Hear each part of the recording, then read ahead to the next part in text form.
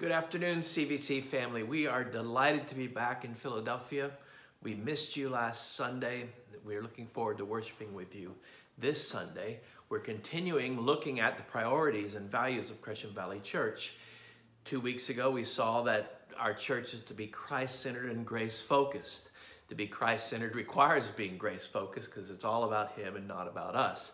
Last week, Jonathan spoke about deep spirituality and prayer, something that we want to characterize our lives. This week, I'll be speaking on fellowship. And it's a very important concept because we really don't understand what fellowship is. So I'll be speaking about the need of fellowship, defining fellowship, and then speaking about the unique characteristics of Christian fellowship.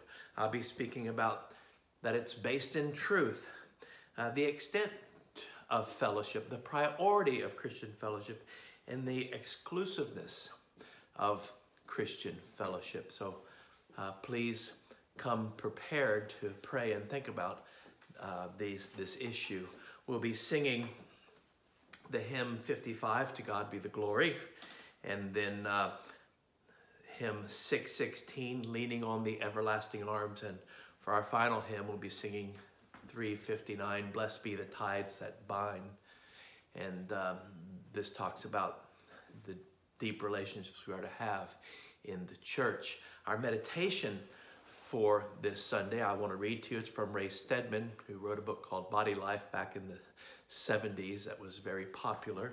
And this is what he says. It goes against the grain to give an image of oneself that is anything but less than perfect. And many Christians imagine that they will be rejected by others if they admit to any fault.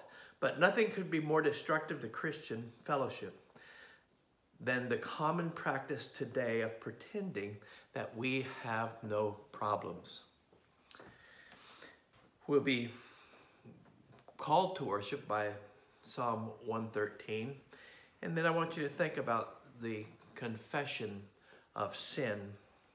Let me read it to you. God of grace and truth, in Christ Jesus you came among us to be light shining in the darkness. We confess that we have not welcomed the light or trusted good news to be good. We have closed our eyes to the glory in our midst, expecting little and hoping for less.